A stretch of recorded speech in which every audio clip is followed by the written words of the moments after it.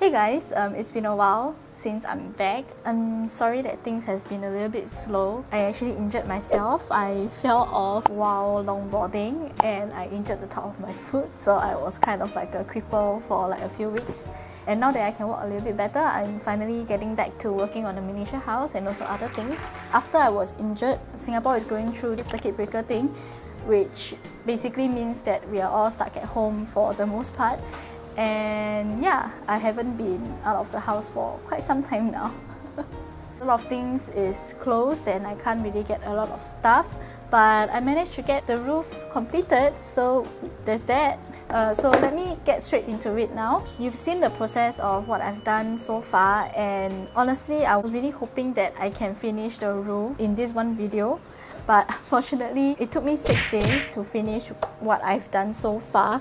I actually have to make the top of the roof, but I didn't have enough Bristol board, so I have to delay that. And I also didn't weather the roof because I figured that it will make sense if I weathered the roof when I have the whole roof done.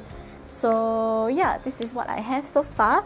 I wanted to go through a little bit about each day just so you can have a deeper sense of what I did, so that you will not make the same mistakes that I did. The last video I actually finished the front of the roof and left the sides empty. So on day 16 I actually continued the slates for the 2 sides, and I found out that I didn't cut enough wood slates. So in the book it actually says that I needed 630 slates, but I actually did my calculation on this piece of paper. I actually counted the slates for each side of the roof. If my calculation is correct, I would need around 1,190 slates. It's like I needed more than half. The fact that the number of roof slates was inaccurate really slowed things down for me, because I have to buy more wood before I can continue. I have to cut all the wood strips again, and also I didn't have the template that I used in the beginning anymore, so I have to remake those templates. It was just repeating of the same thing, but I could have saved some time not doing those things again if I had cut the correct amount right in the first place. So hopefully the numbers that I give you would be helpful to you if you're going to do the same thing. This is a number that I got from my own roof. You can take it with a pinch of salt if you want to make more or make a little bit less or whatever. Just make sure that if you're doing the same thing as me, making the template at the side, just don't use it first until you finish the roof, so that in case you need to make more, you don't have to really restart everything from scratch.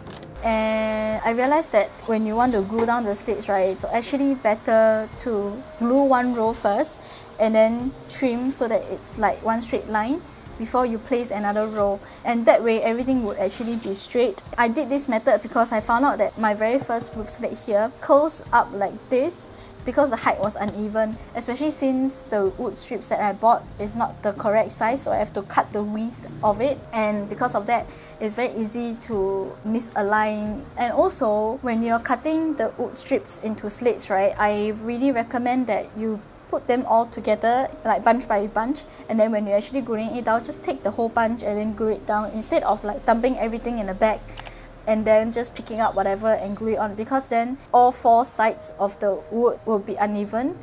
After doing all this, right, my third and last one of the roof slate is actually the nicest out of the batch, and I'm actually quite sad that the front one looks like this.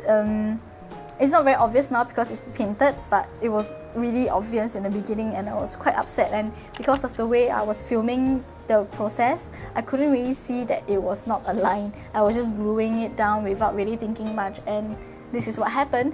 So yeah, hopefully you will not make the same mistake I did. On day 18, I actually started making the dormer windows, which is these 3 things that you're seeing. I like to do things together, so while I was cutting the wood for the dormer windows, I also cut the chimney. And when I was measuring out the size for the chimney, I got a big shock because the chimney is almost the size of my head. It's really big. Like from the book you only see from the side, so it looks like, oh, you know, it looks really thin, and then you see this and it's like it's so big. I've never really been to like these kind of houses before, so I don't really know if this is common, but at least now you can see all sides of it. I just want to let you know that even though it is just balsa wood, it is still really hard to cut through because of the thickness of the wood. If you're cutting along the grain, it's really easy. It's just like 1 or 2 cuts and it's done.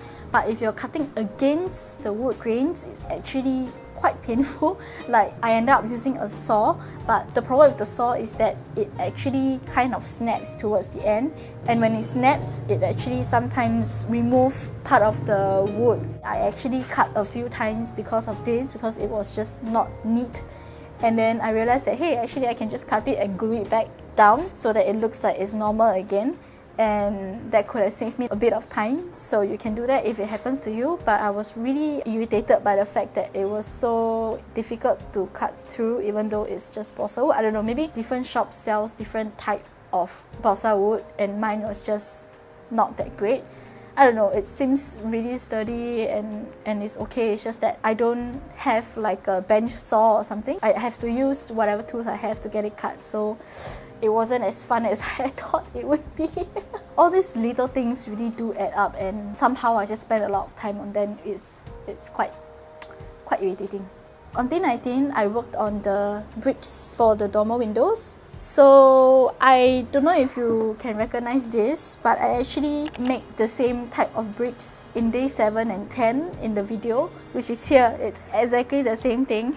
And when I realized that, I was like, holy shit, I should have made more then. I wouldn't have to do it now. I don't know, I was just following the book blindly, so I didn't really think about it. But if I had made more instead of the exact amount for this area, I wouldn't have to spend more time on it. So I actually basically had to do everything from scratch again. Like I had to paint the Bristol board, and I had to cut the individual bricks, and then I have to glue them together, and I have to, you know, I have to do everything again. At least I still have the paint. I actually try to save my paint as much as I can, and they're all in like bags like this, and I put them in a Ziploc bag.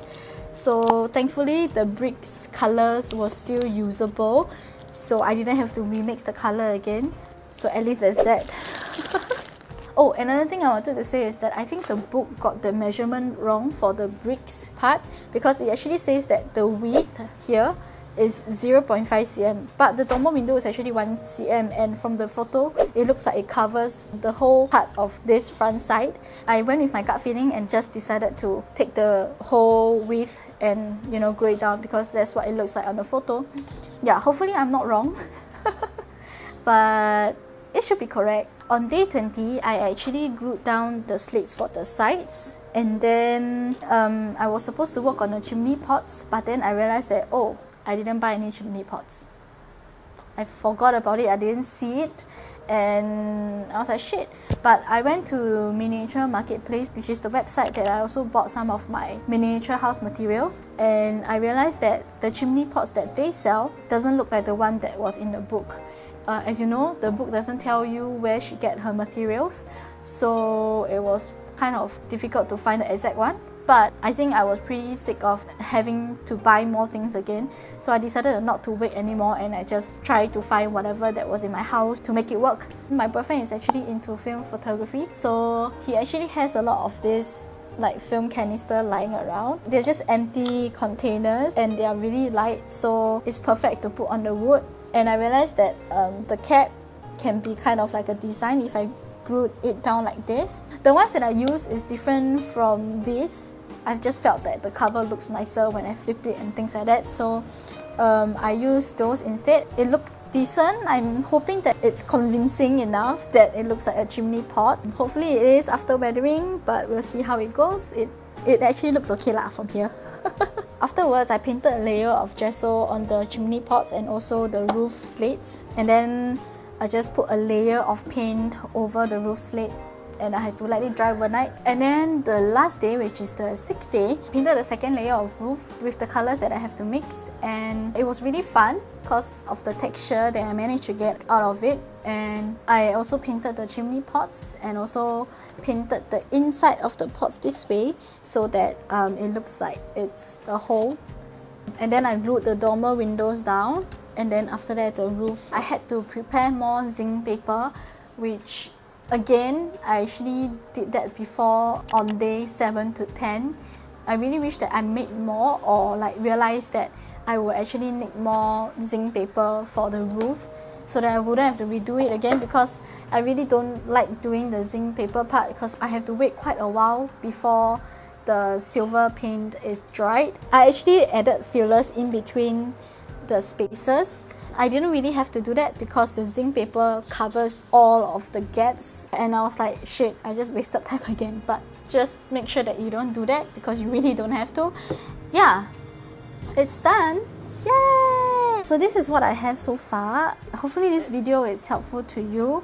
I've really bought more blister board for the top of the roof here, so I'll be able to do that next time. Things has been a bit crazy recently because of COVID-19 and everything is just happening very fast. We're on like circuit breaker and I myself haven't been out of the house for like more than a month because I injured my leg like 1 week before the circuit breaker happened. So I haven't stepped out of the house for like a very long time. I am getting a bit restless and I'm really trying to not let it get to me.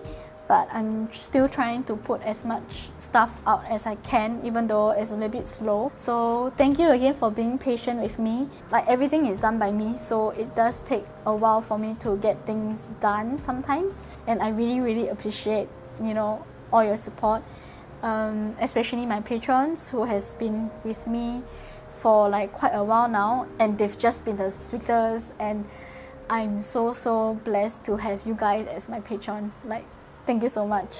So that's all I have for now.